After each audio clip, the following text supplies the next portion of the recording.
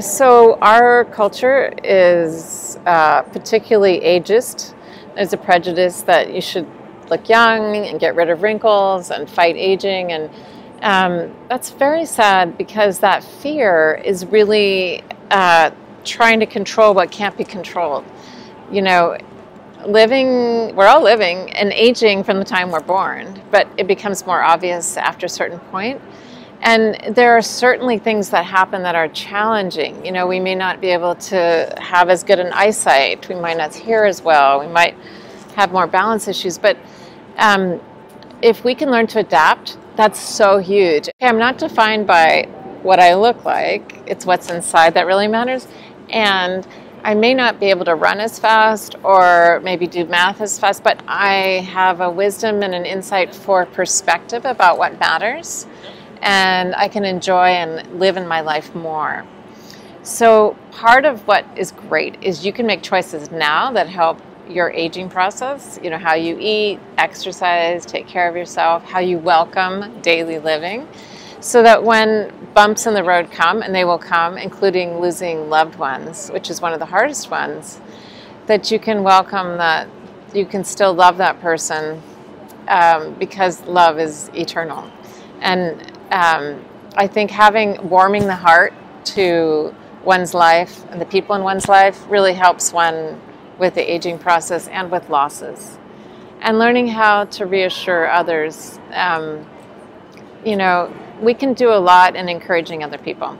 So I've found in the aging process that there are real medical challenges, but a lot of it is our reaction to it. It's not that we don't have unhappy feelings, we lose our patience, we get mad, but we come back more quickly to our senses that it is a gift to be alive. Every day is a gift. Every day is a page. I write in the book of life, and then by the end of my life, I have this gorgeous book, and that's the beauty. If you start out and you think you have bad news, and it is maybe bad news initially, and then you start to look at it and realize, I'm going to grow from this. I grow from struggle. I grow from challenges. I get stronger. I mean, why do I go to the gym, you know? Because if I work out, I'll get stronger, and then I can do planks, and I do yoga, which I enjoy, and I swim. And so we do that too, psychologically, emotionally, and spiritually. The more we can practice gratitude, the studies have shown that our brain lights up, and the more we practice gratitude, the more our brain starts to recognize that it's a gift. And it's incredible. Your brain can get more sophisticated just by practicing gratitude. But there are people who feel entitled, like, I'm so smart, I'm number one in my class, and then they don't get to see how much they should be thanking their parents and their grandparents for sacrifices, or their teachers. Part of wisdom, and this is a study in China, is HI, humility. That like if you realize, oh, there's more I have to learn, then the more receptive you are, the more you do learn.